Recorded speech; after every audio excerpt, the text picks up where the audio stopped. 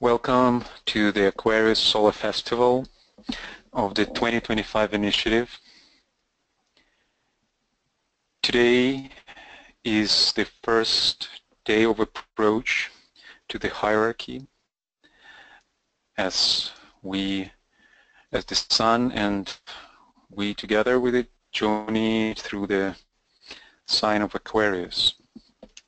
And our guest today is Judith Hegedüs from Hungary, and together we will reflect and meditate on the principle of sharing.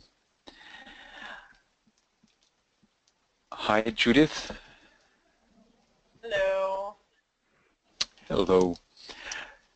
Thank you for joining us today and leading us in this exploration and reflection and meditation at the end. So I will make you a presenter so you will be able to share your screen.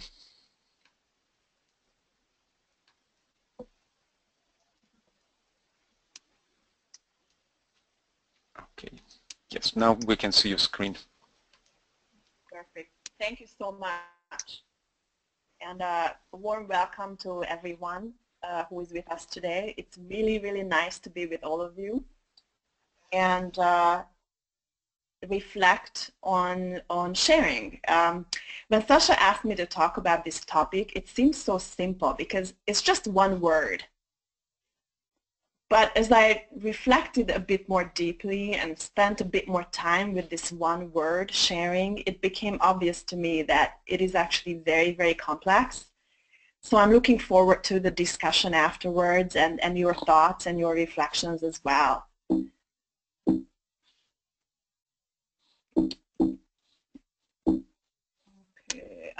Okay.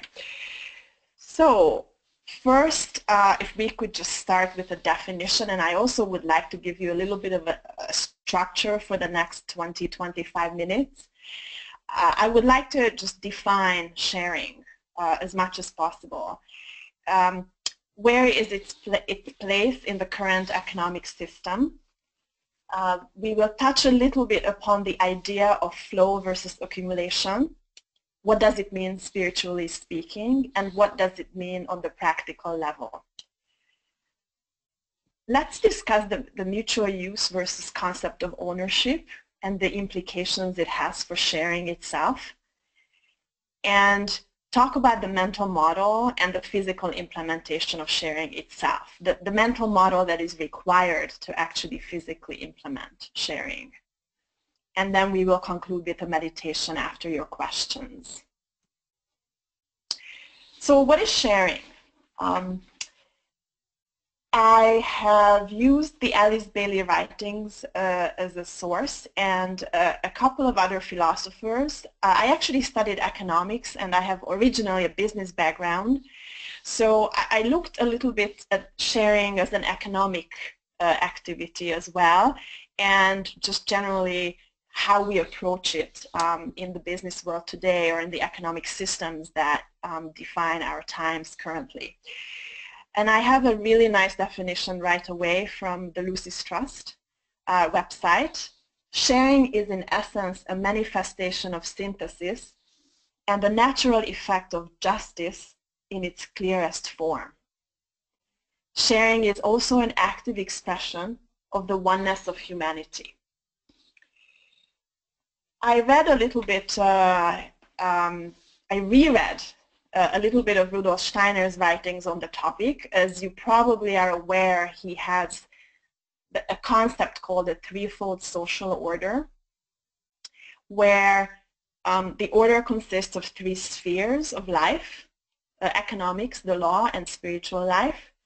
And he talks about the requirement of brotherhood in economic life, the requirement of equality for all in front of the law, and the requirement of freedom for spiritual life, ideally, in his threefold social order.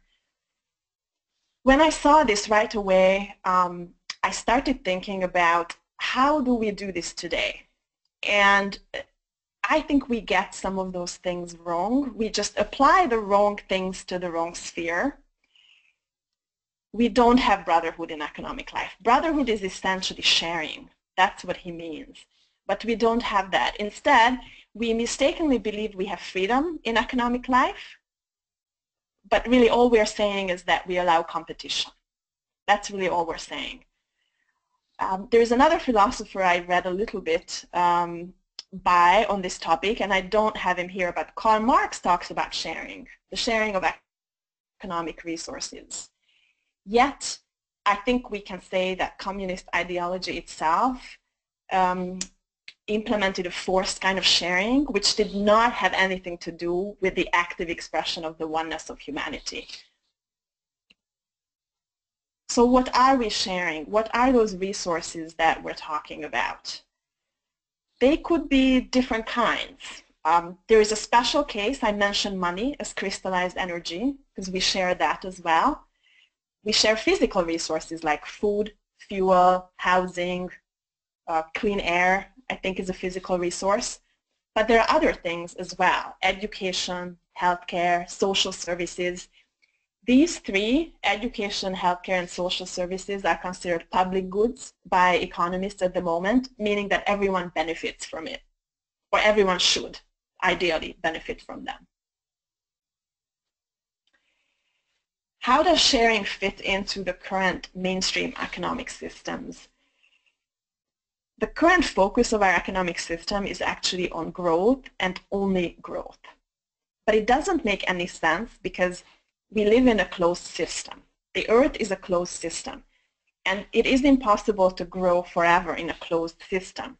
But if you read any financial news, it's very clear the stock market only goes up. The share prices for companies only go up if the investors expect those companies to grow.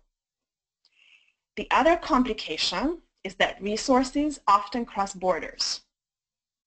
The system we live in today does not take that into account at all. Clean air is a wonderful example here, because if you have polluting entities in one country, but there is another country next door that's really close, there is no clean air for anyone. There is a mental requirement for sharing, and that is to understand the concept of circulation or flow versus accumulation. The latter is actually a dead-end street, as we will see, I think. How about the concept of guardianship versus ownership? When we talk about sharing, we also have to mention that the right maintenance, the right management, and development of resources, these are also part of sharing. This is where skills in action are required. You have to be the right kind of person with the right knowledge and the right skills to be able to maintain and manage resources right. The question for all of us then becomes, how do I as an individual keep the flow going? We do that by finding the best uses for the resources to make us all whole. We can keep physical possession while giving back to the flow mentally. I think this is very, very important, because it doesn't mean that no one can own anything. It just means that mentally you give whatever you own to the flow by finding the right kind of use for your resources. How do we find the right kind of use for our resources? We use the intuition to find that. We have to constantly look for the right service opportunities for these resources that we have access to. Ultimately, what we need to do is to keep the divine circulatory flow going, and this will reproduce resources as well. So this last point then ties with the very first one, where I talked about the right maintenance and the right management of resources that we can share.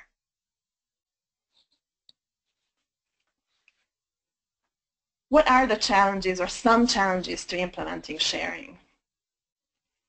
The first one I would say is face the shadow. Fear and greed are the two emotions that play a very, very important role in creating obstacles to the divine flow.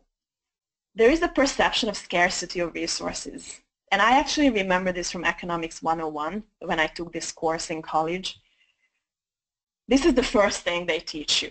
The assumption is that there is a fixed amount of resources and we have to compete for that. But what is it really? It's a denial of the divine flow and denying the fact that we are creative participants in our own lives.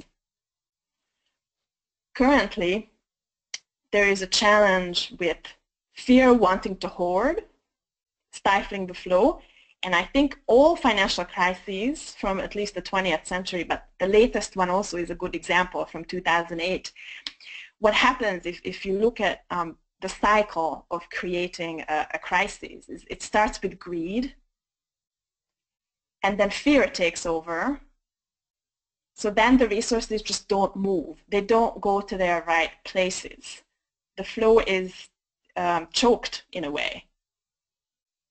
Another example today, those of you who read the news, very often countries talk about corporate taxation and how multinationals actually don't pay a lot of taxes. As a matter of fact, they do everything in order not to pay any taxes anywhere.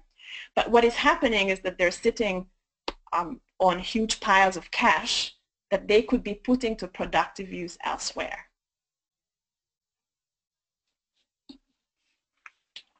How do we implement sharing? Briefly, again, the first point, cultivate the appropriate mental attitude of oneness. This is unavoidable, and we have to do this constantly. Enable the soul impressions to reach us and show where we can find the best use for the resources we have access to. Another point to start is the idea of simplicity on the physical plane.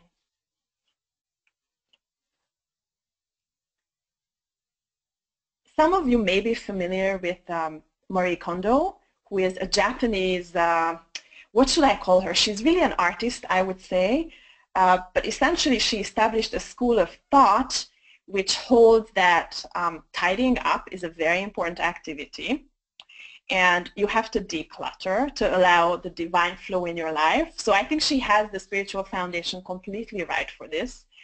She was discovered about 3 or 4 years ago. She has written a number of books. Most of them were translated into English, and they are very, very popular in Europe as well as the United States. She wages, the way she puts it, she wages the ruthless war on stuff. So the idea is to declutter, and she tells you what questions to ask when you're trying to get rid of stuff you don't need anymore. She says, think consciously about what you need. Ask yourself the question, is there a connection between your need and the object? And then the next question should be, could it provide more joy for someone else? She wrote a book called Spark Joy, and I especially like the fact that she's using joy and not happiness.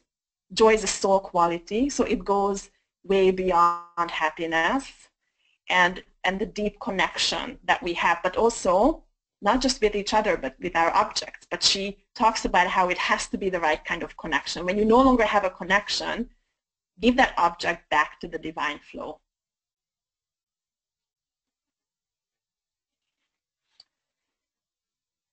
There are some other encouraging examples in the world for sharing, and I would like to talk first about the growth in the nonprofit sector worldwide. And I have seen that on all continents. I worked in the nonprofit sector myself. This is really the past 10 or 15 years. The nonprofit sector attracts skilled managers nowadays who essentially want to share their skills and their energy, but also there's a lot of money involved because these organizations are able to fundraise now a lot more seriously, and there's a lot more money going to productive uses through them. Some new services you have heard about. It's an entirely new business model based on sharing, ride-sharing, housing. For ride-sharing, Uber, Get, Lyft, they're all well-known companies, I think, worldwide, especially in the United States, but also in Europe and some other places as well. I think everyone has heard of Airbnb. It's the right idea because what they're really doing is they're providing a better distribution for resources. So another form of sharing, get a better distribution. The Bill and Melinda Gates Foundation, I put them here because they were the very first one of this kind. There were many other that came after them, but Bill Gates was really the first person who said, I've earned a lot of money and I want to share it with others. And they have done a wonderful job over the past 15 years or so, almost 15 years. There are also other billionaires who want to share their financial resources through this kind of work. And somebody mentioned the other day that a shockingly low number of billionaires, I think less than 80, own more than half of the world's wealth or something like that. But if only one or two have this idea, this means a lot of resources that are put into circulation with the chance to find the right use to make us all whole, the entire world. Another welcome development over the years has been the growth in volunteerism.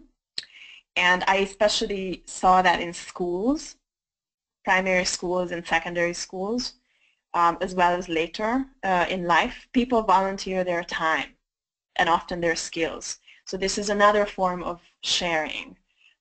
And finally, because I worked quite a lot in education, I was very happy to see the growth in service learning in education. This is primary and secondary education, but you can really start this earlier. Schools very often organize service trips.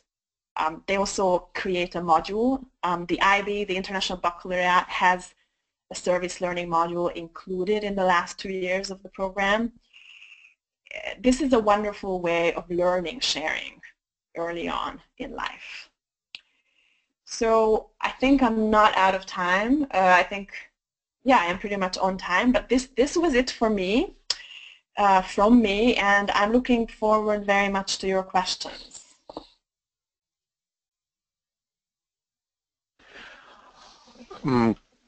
We open the floor for sharing and discussion. We chose originally the topic of sharing for the Aquarius full moon exactly for the reason that Judith outlined, that it's the flow of the divine energy. And we know that Aquarius is the water of life that's pouring down to thirsty man. So I invite you to share your thoughts on how the principle of sharing could be implemented. And if you have any questions, please share them with the group, and Judith or anyone else in the audience would like to contribute to answer that, to share on that question, please do. And by default, everyone is muted on the webinar to avoid sound reverberations. But if you would like to speak, please use the function raise your hand, and we will unmute you. Also, you can use the questions section on your control panel to share your thoughts.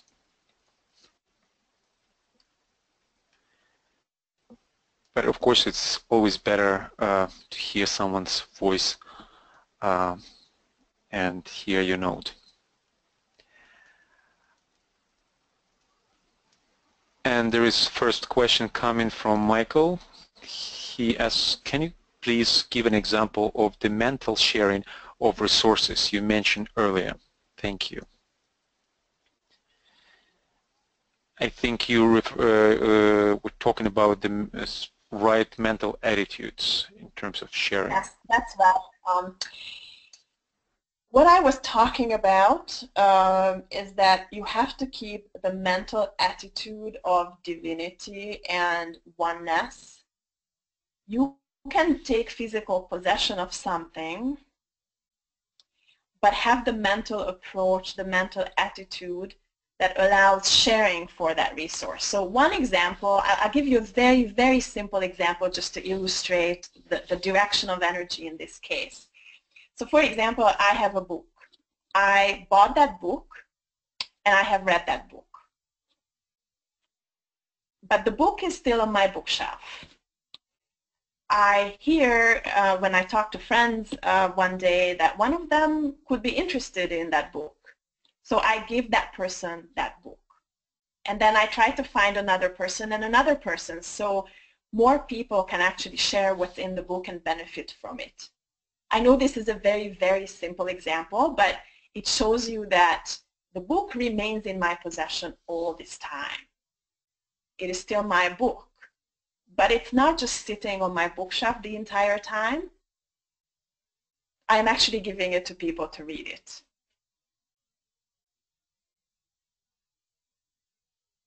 Does that answer your question?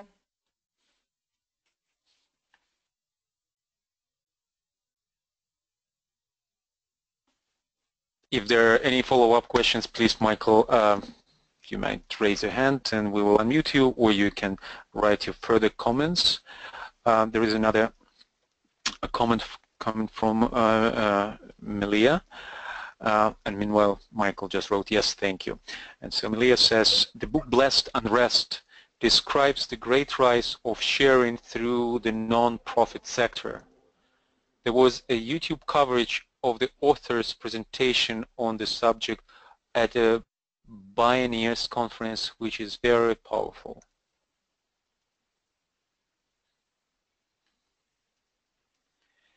I really like that, and I'm actually writing this down as you were speaking, Sasha, because the nonprofit sector, in a way, so in my ideal world, the nonprofit sector doesn't differ from the for-profit sector. They kind of blend into one. Because essentially, we're doing the same thing. We're trying to create value for other people. The only question is, what do we do with any money that's left over? So I am hoping that the world is going in a direction where the for-profit and not-for-profit distinctions will actually disappear over time. Because essentially what happens is, and I have seen this in education, I have worked with schools that were not-for-profit and I have worked with schools that were for-profit, and there wasn't actually much of a difference in the daily life of the students. The only difference was you know, at the end of the accounting year, they looked at their financial results, and then, you know, in some cases, the owner, who had a lot of goodwill, simply said, okay, we made a loss, we're supposed to be for-profit, it doesn't really matter because I will support this enterprise. And some of the for-profit schools, I have seen much worse behavior because the boards simply said, well, we need to really invest the money in better buildings, or, you know, some other non-profit productive uses. So it didn't necessarily mean that just because something is not for profit, it's going to be better. I think, again, and this is my dream, that in a couple of decades we'll be in a situation where every enterprise is going to focus on creating value efficiently for others. And what the accounting definition will be, whether it's for-profit or not-for-profit, it doesn't matter. Where I think the not-for-profit sector growth really matters is that it allows people of goodwill to really focus on specific goals for others. This is where I think it's significant.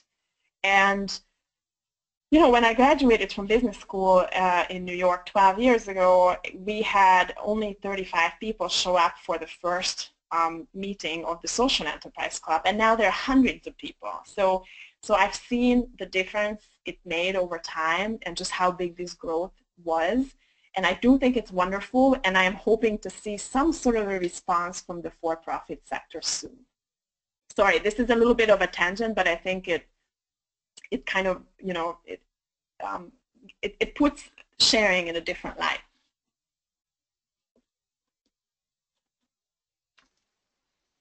Thank you, Judith.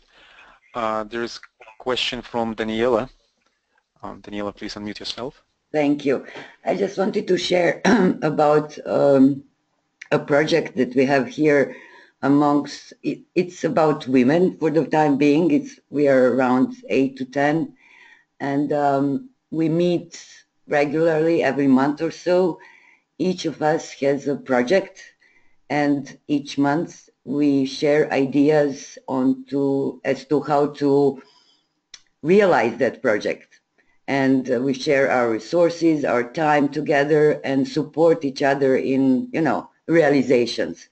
So that's, I would say, one example of sharing that could be implemented rather easily in our microcosmoses.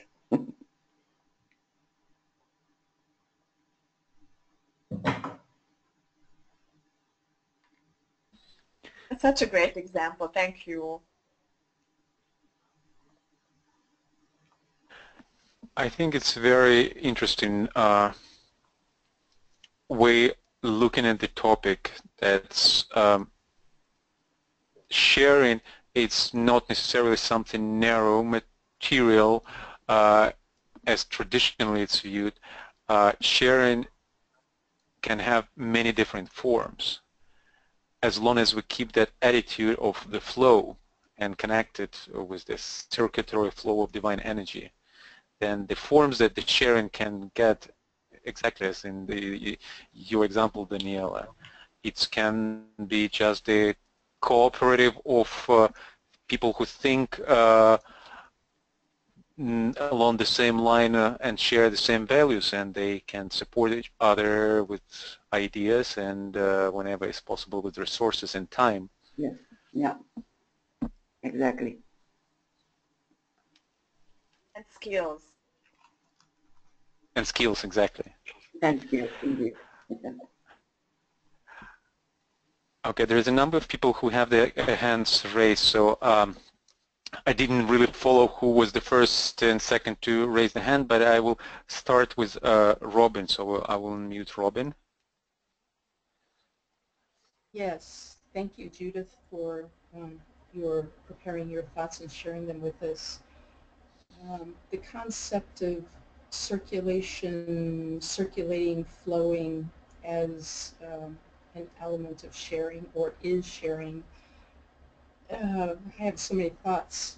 I'll try to narrow them down here. But this really, as I heard you talk, reminded me of thoughts that I've had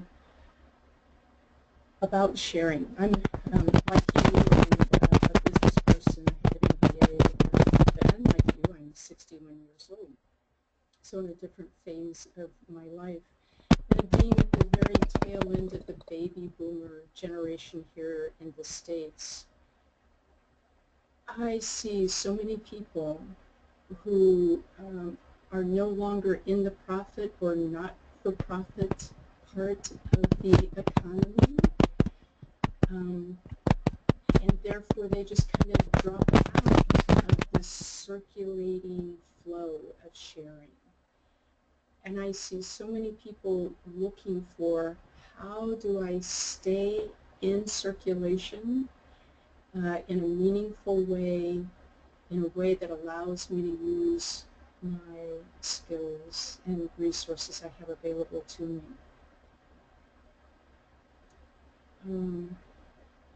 And I would love to hear any thoughts that people have about how potentially to do that in some new ways, because there are many different, well, I'll just be quiet there, and if anyone has any thoughts or ideas about that, I'd like to hear.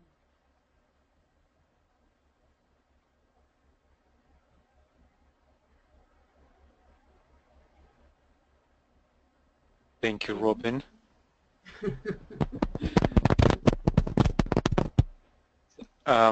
I will unmute Celeste now. Celeste, please unmute yourself on your end.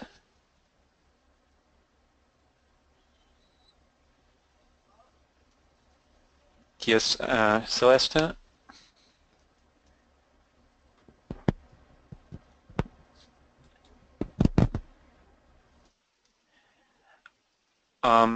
You're unmuted, but for some reason we can't hear you, so maybe there's some technical problems that you will be able to figure out, so I will unmute now Deborah. Hi, Deborah. Hello, can you hear me? Yes. Good. I really appreciate this call, and there's a little feedback for here for me, so it's a little difficult to hear. But anyway, looking at corporate structures, I put a lot of thought into that. The difference between the profit and the nonprofit world, at least the way it's organized here in the States, that there's a triangle there with government, corporations, nonprofit world that is troubling to me, because for-profits are the only ones who can lobby the government for change. Nonprofit 501c3s cannot. And I think that puts a glitch in the divine circulatory flow, because nonprofits tend to be the ones who have the more inclusive, forward-looking vision, as opposed to the for-profits with investors who want an eternal return on investment. So I'm looking at this newer structure, maybe you know more about it, the L3C. That's kind of, you were talking about maybe in 20 years the lines between profit and nonprofit would blur and we would have more circulation.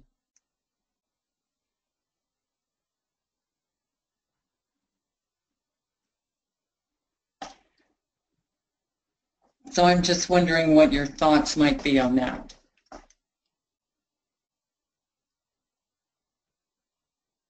Are you there?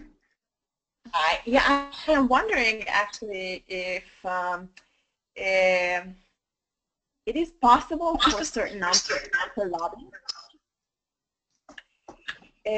But you're right, it's much more difficult because not-for-profits tend to be way smaller, and they also tend to be very often local.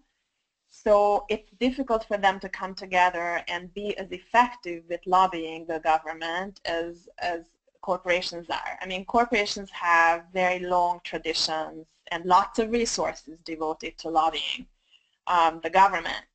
I absolutely agree with you that there is a glitch in the circulatory flow right there, because you're right, the nonprofits tend to have a much more inclusive kind of view, and you know, they don't just focus on the material aspects of things. But at the same time, I think that corporations will be forced, I am hoping at least, they'll be forced to think about how to satisfy all of their stakeholders in the future. In other words, I think because some corporations, I mean, they have a lot more resources at their disposal than some smaller governments in the world, and that's a very tough situation. I also think that there will be a common sense element possibly for investors when they realize that their long-term strategy and their long-term need is really for all groups of stakeholders involved with the corporation to be satisfied. What I mean by that, and this is my hope, is that, for example, a corporation will think about the town it's in as a group of stakeholders. In other words, the people that live in the town where the corporation is located, they become a group of stakeholders for the corporation.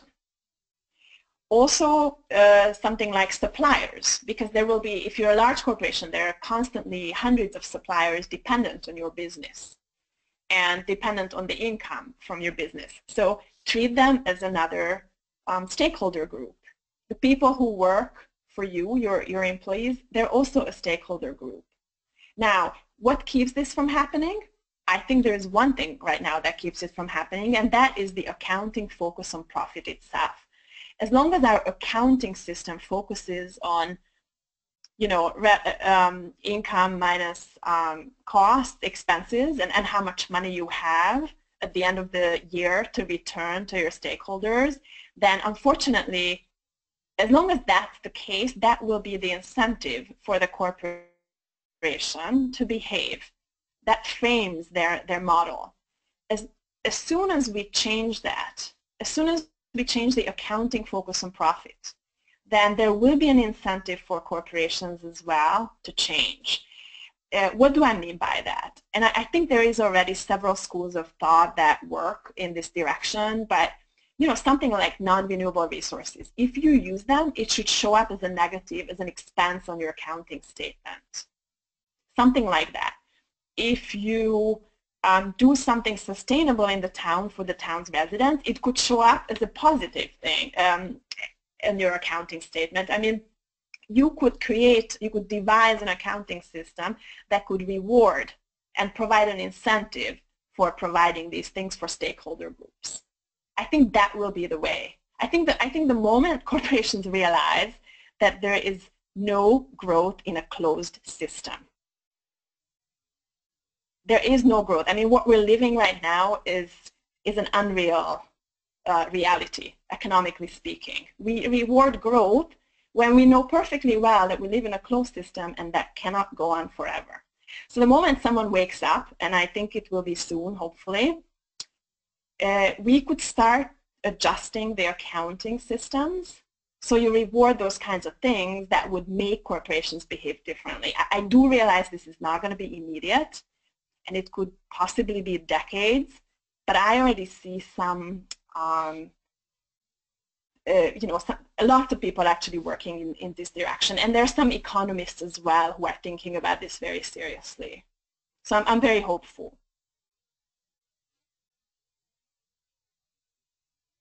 Can I also address the previous question about how people could stay in circulation?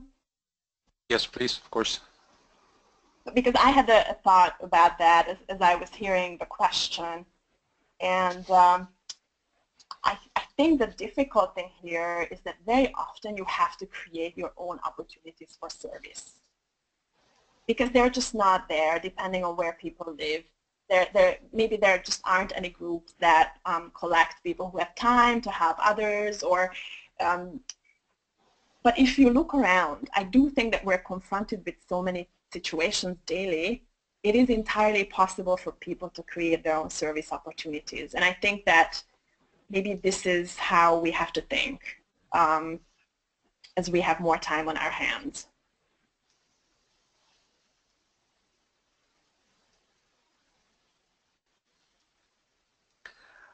There was a follow-up question coming from Deborah. Deborah, I had to mute you because there was echo coming from you, but now you're unmuted again if you want to ask your follow-up question. Yes, I really like the idea of changing the accounting logic for current corporations, but I think that's a legal issue as well, because once they go on the stock market, they are legally required to maximize investment, return on investment for their investors. So how do we change that? So you're right about that, and of course you would have to change the rules of the stock market at the same time. That goes without saying, because you're right. Right now, corporations and the leadership of corporations, they have a fiduciary duty to maximize shareholder revenue, and everything is written up that way. But for me, when I meant accounting change, I meant a system change as well, because the moment we realize that growth for profits is not possible in a closed system forever, we have to also change everything, including the way the stock market operates. I'm actually not quite sure if there will be a stock market in 100 years, but until we get there, I think we'll go through some sweeping changes. Thank you.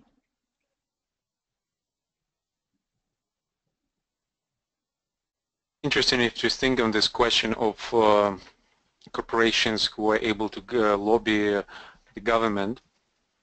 Another example came to me where actually non-profit have consultative access to power, so to speak, is at the United Nations, where the NGOs can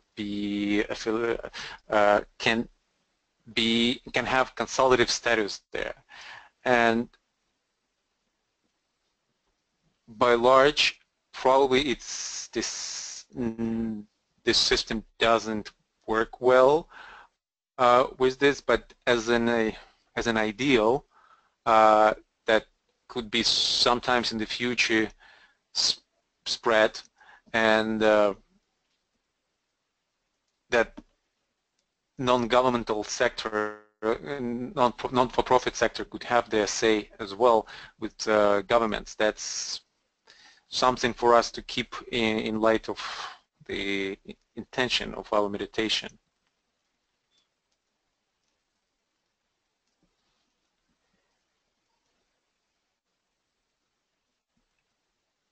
I will unmute now Sharon. Yeah, hey, Sasha, thank you. And part of my comment was already addressed with the idea that corporations, when they go into the stock market, they're legally bound to make a profit. But the other part of my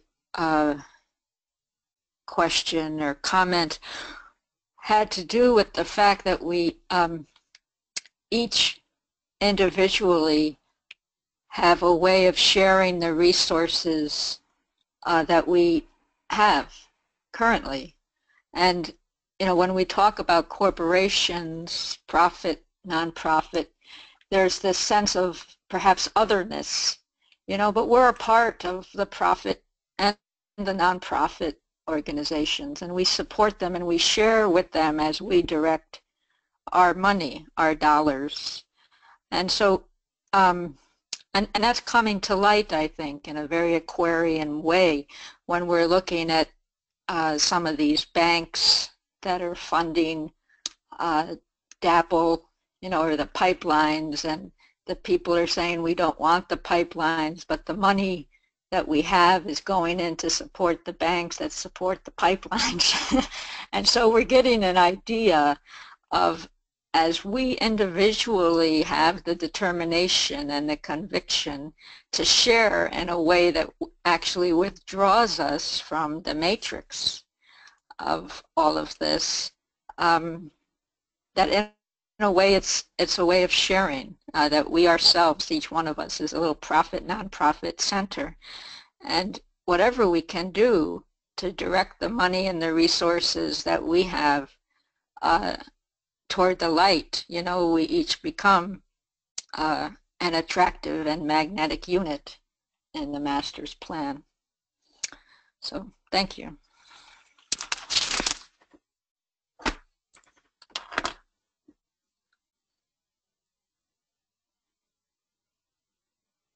Thank you, Sharon.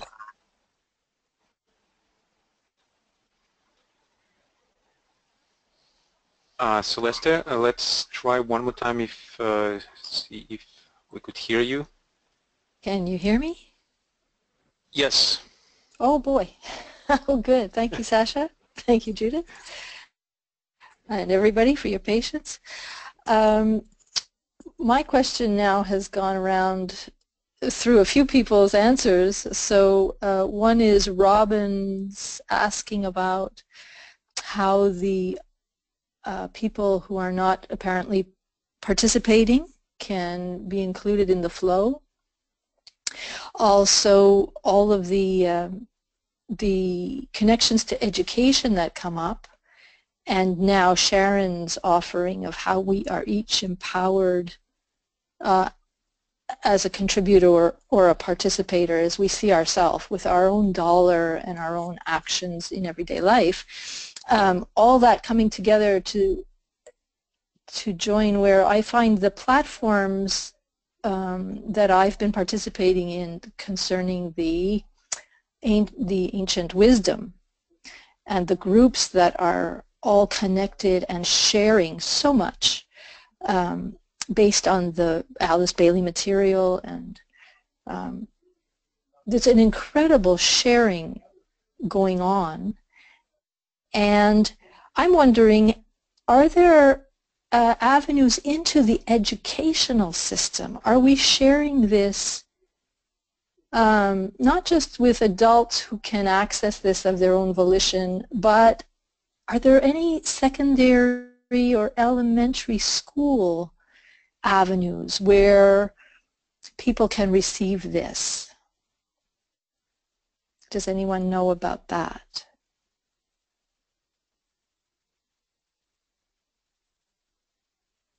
I can share something which gave me a lot of joy, actually, because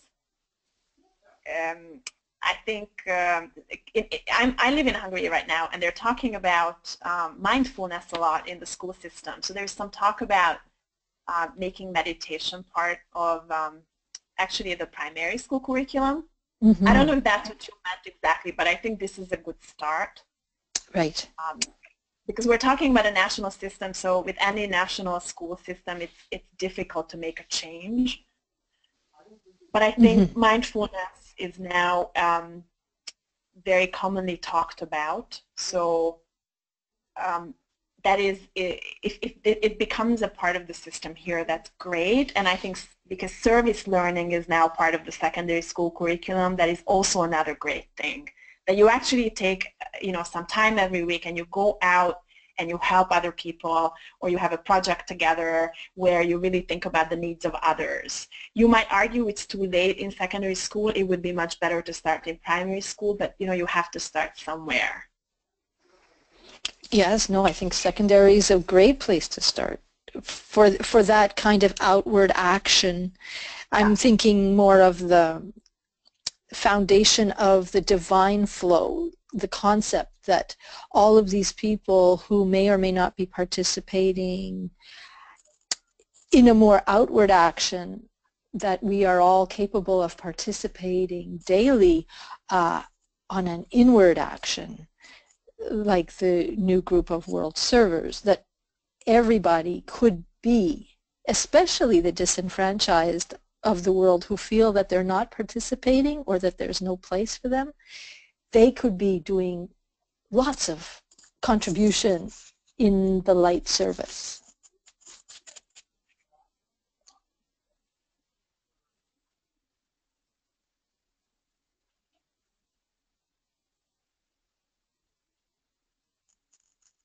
If anyone has any comments or other examples of that, please share with the group.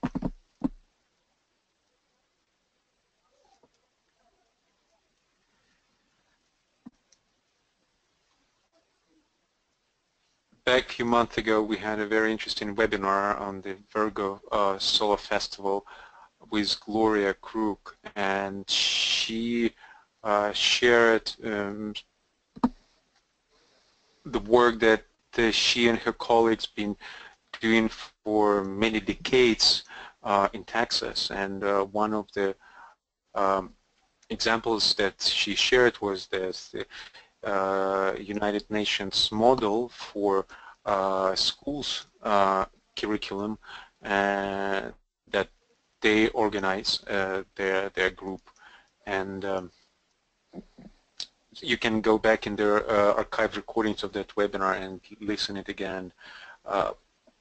It was a very wonderful example, I think, of something that you, Celeste, is asking. Yeah. Mm-hmm. Thank you.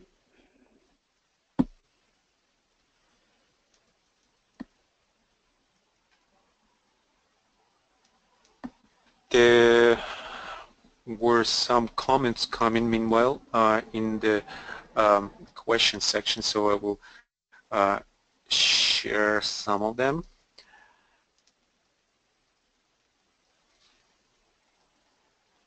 So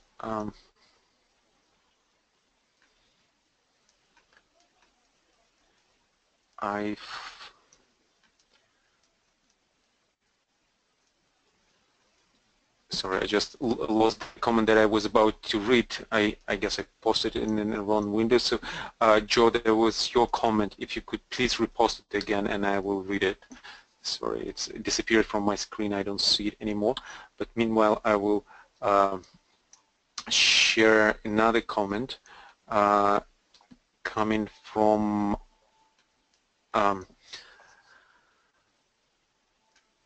Simon. So it's a quote from Agni Yoga. I will read it, and you can read it, follow. It's in the chat section of your control panel. Of course, imperil is the main destroyer of psychic energy.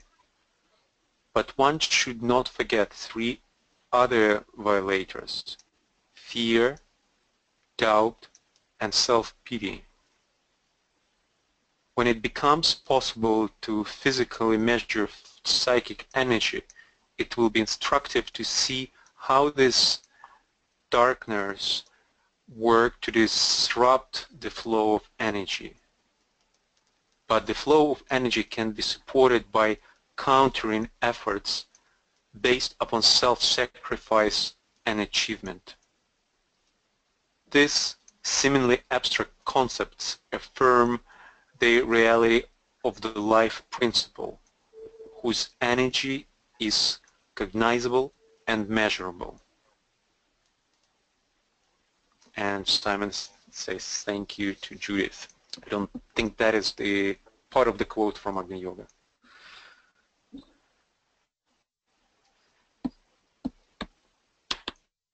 Thank you, Simon.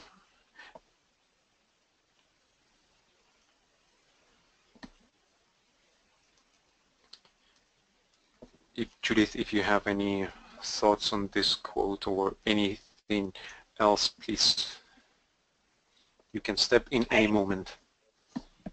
I really liked fear, doubt, self-pity. Very correct indeed. I mean, I talked about fear a little bit, but I think doubt could make us less effective. Self-pity could take the right direction away. And I think it's always very good to think about these three things, to what extent they're present in our lives, and to what extent they're essentially obstacles of oneness.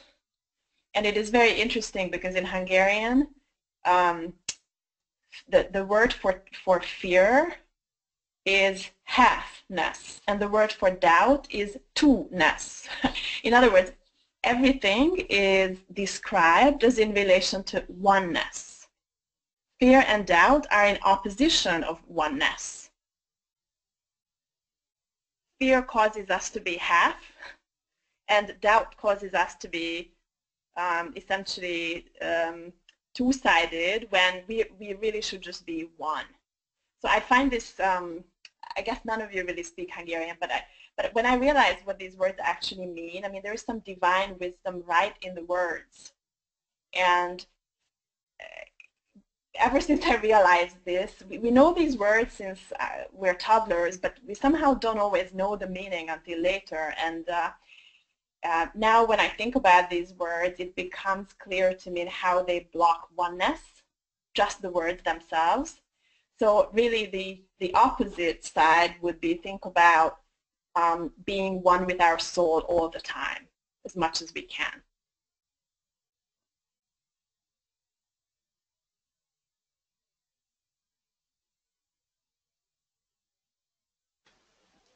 That's a very deep thought.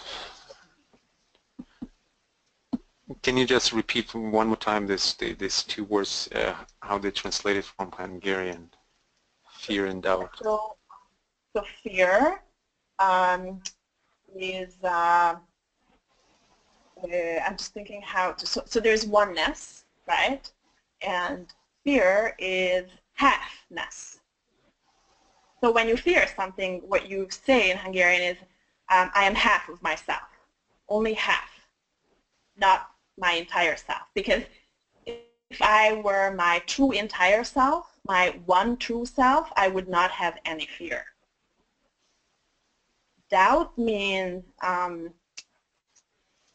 two-sidedness, meaning that you cannot decide whether you should go with your, probably what they mean is whether you should go with your soul or with your personality, because the two pull you in different directions. So this is doubt. You're not sure because you don't recognize the soul vis-a-vis the personality.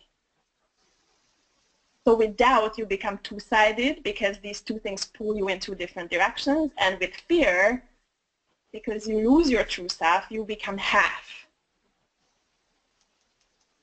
But again, in between half and two, you have oneness.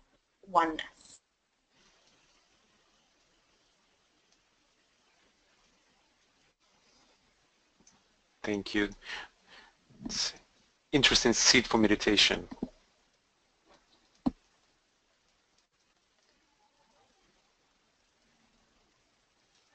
I will read another comment from Michael.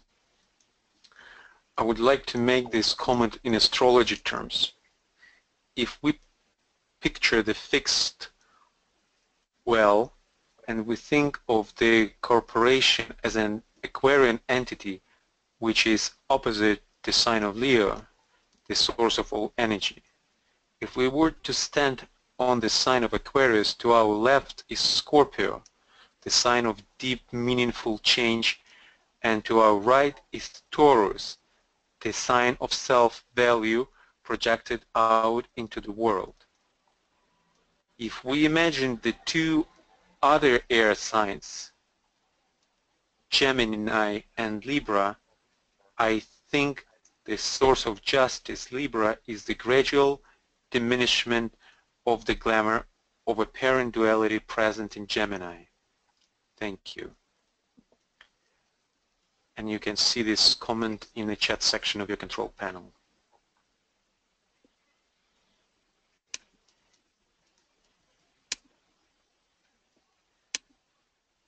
And there's one more comment from Amelia. I believe that our daily choices about where we spend our currency makes a real difference. As long as we buy from the larger corporations, we support their actions. If we can be mindful and spend our currency in small local businesses, the business models will change.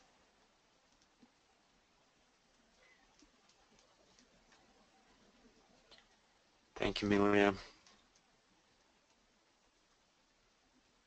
I so agree with that. And I think very often we underestimate ourselves.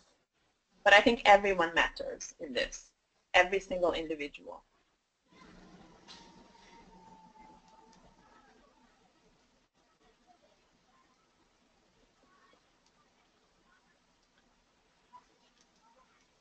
And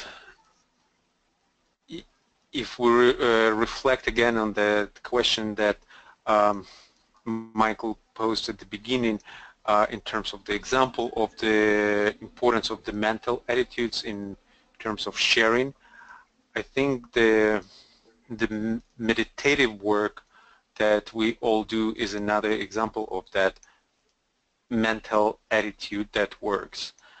That's we put our energy of our intention behind these certain thought forms, and that's how it contributes to the overall collective mindset, and those ideas starts to precipitate in people's minds and hearts and bringing the gradual change.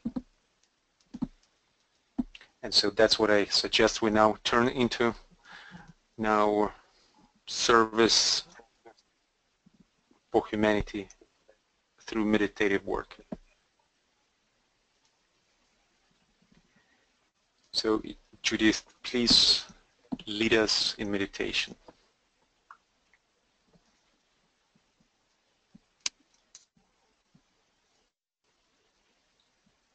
So we start with the group fusion.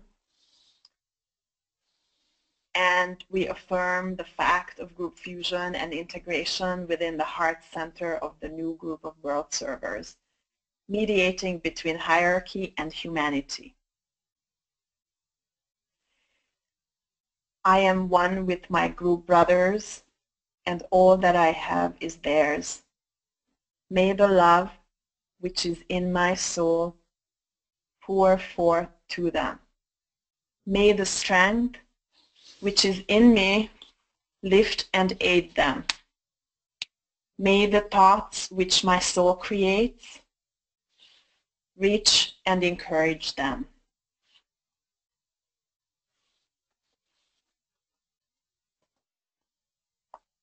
Alignment. We project a line of lighted energy towards the spiritual hierarchy of the planet, the planetary heart, the great ashram of Sanat Kumara, and towards the Christ at the heart of the hierarchy.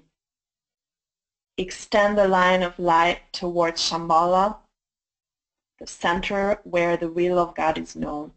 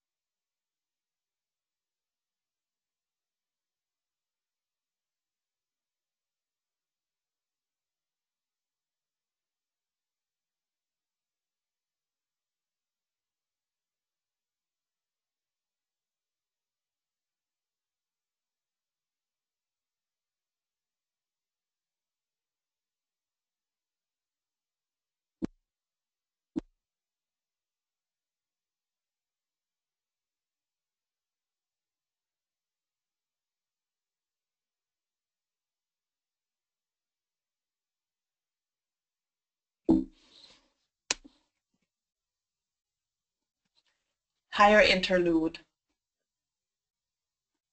Hold the contemplative mind open to the extraplanetary energies streaming into Shambhala and radiated through hierarchy.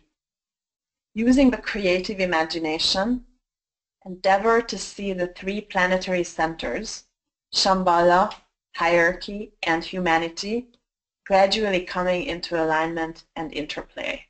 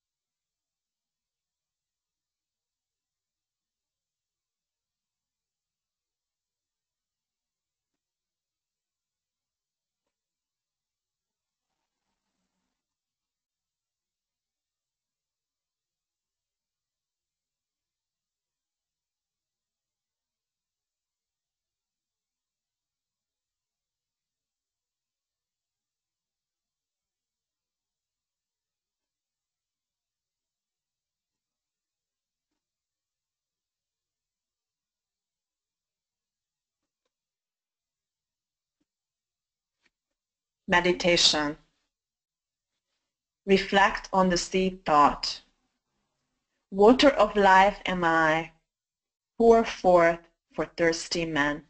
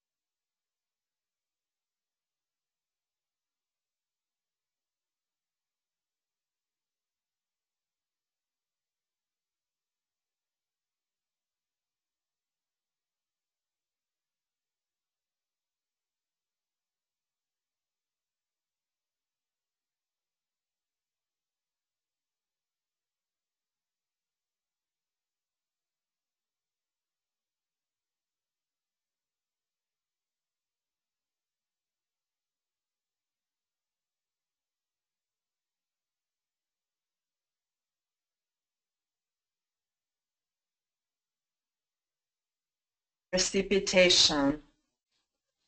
Using the creative imagination, visualize the energies of light, love, and the will to good pouring throughout the planet and becoming anchored on Earth in prepared physical plane centers through which the plan can manifest. Use the sixfold progression of divine love as the sequence of energy precipitation: Shambhala, hierarchy, the Christ, the new group of world servers, men and women of goodwill everywhere in the world, physical centers of distribution.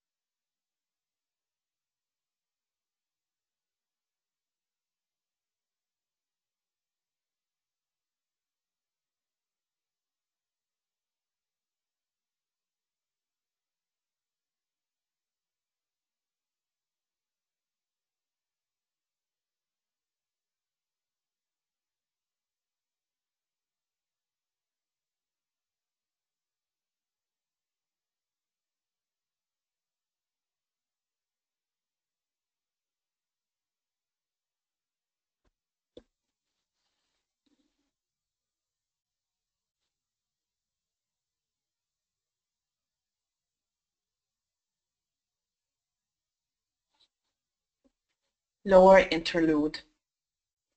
Refocus the consciousness as a group within the periphery of the great ashram. Together, sound the affirmation: in the center of all love I stand. From that center I, the soul, will outward move. From that center I, the one who serves, will work. May the love of the divine self be shed abroad in my heart, through my group, and throughout the world.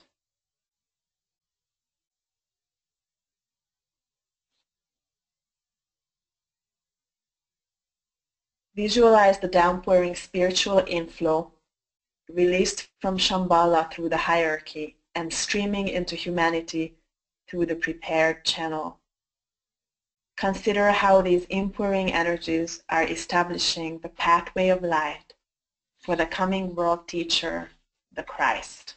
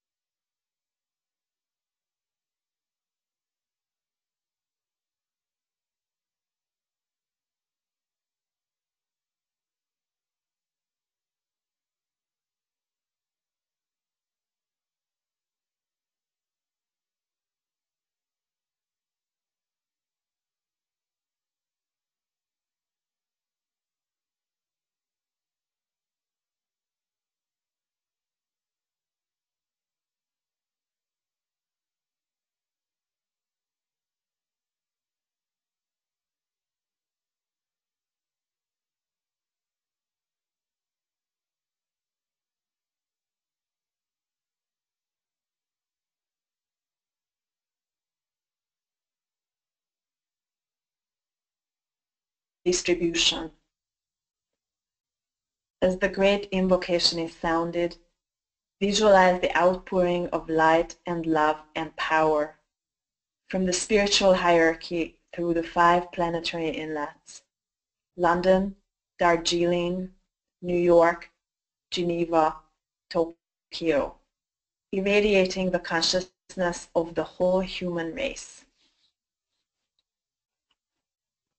From the point of light within the mind of God, let light stream forth into the minds of men.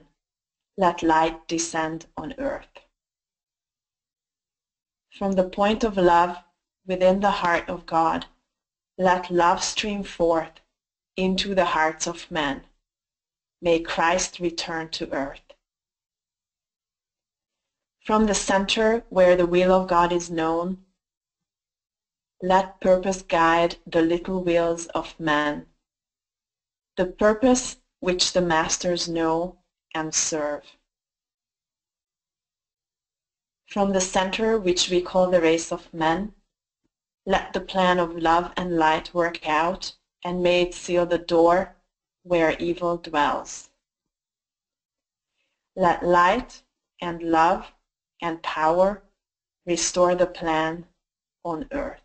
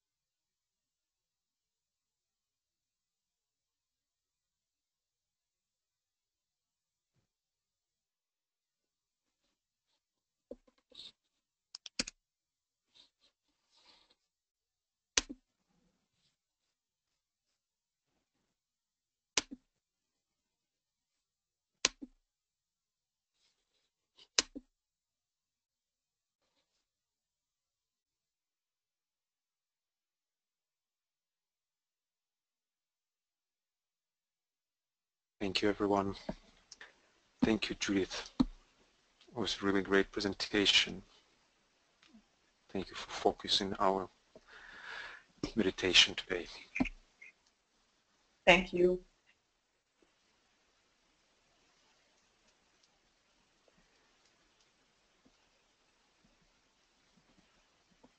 I invite everyone to join our coming webinars.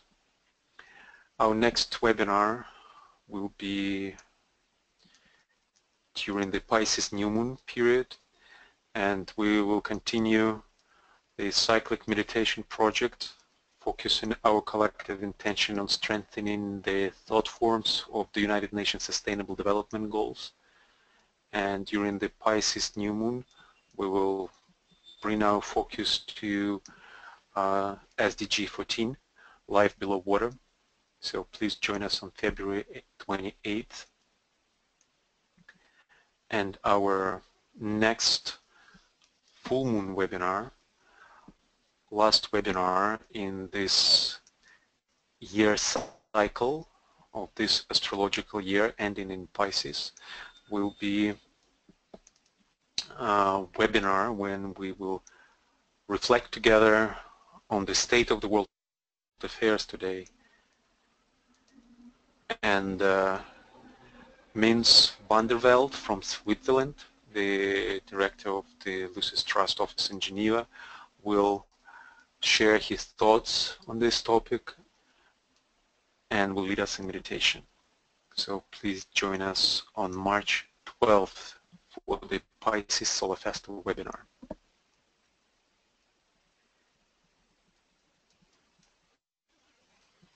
And let's finish our work today sounding together the Gayatri.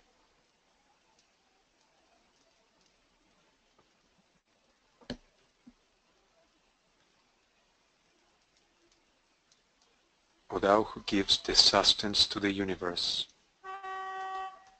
from whom all things proceed, to whom all things return.